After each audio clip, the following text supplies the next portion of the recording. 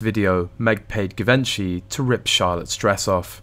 A few days ago, we posted about a rumour we found regarding what allegedly went down during the bridesmaid's dress fitting for Prince Harry and Meghan's 2018 wedding.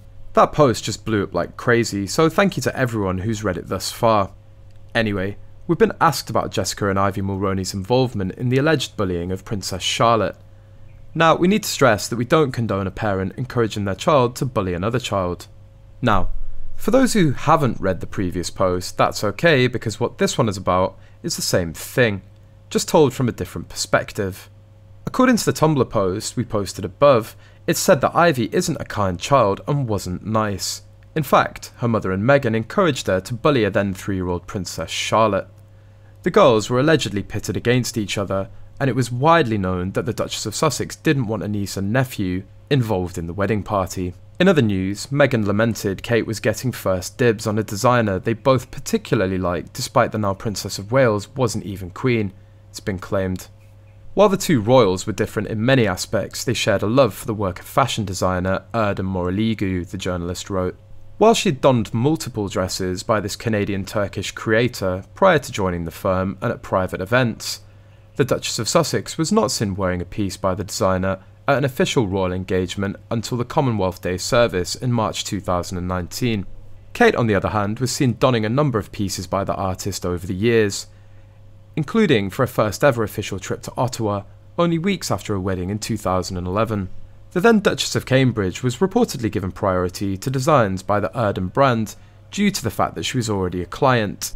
This preferential treatment, Miss Tomoney reported, didn't go down well with Meghan.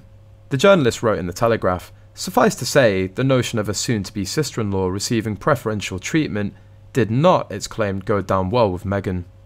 Miss Tomoney also reported the claim the Duchess of Sussex was so puzzled by the honour granted to a sister-in-law, she questioned why she was given priority over her, especially as Kate wasn't even the Queen. Prince Harry didn't shy away from the issue of the tensions between his sister-in-law and his wife either in his memoir Spare, or in the interviews which accompanied its launch. Speaking to ITV's Tom Bradby, Harry said that even before meeting Meghan he had a lot of hope, that working with his wife, alongside Prince William and Kate, would bring them all closer together. He continued, "I don't think they were ever expecting me to get into a relationship with someone like Meghan who had, a very successful career beforehand. There was a lot of stereotyping going on. I was guilty of that as well in the beginning." Explaining what he meant by stereotyping, he added, "American actress, right? And that was playing out in the British press and the media at the time." In his book, the Duke delved into the notorious bridesmaid's dress row between Kate and Meghan, which left his then bride-to-be sobbing on the floor. Meghan herself had also touched upon a bond with Kate while appearing in the 6-part Netflix docuseries released last month. Recalling a first ever meeting with the now Prince and Princess of Wales, Meghan said, "I was a hugger, I've always been a hugger. I didn't realise that that's jarring for a lot of British people. I guess I started to understand very quickly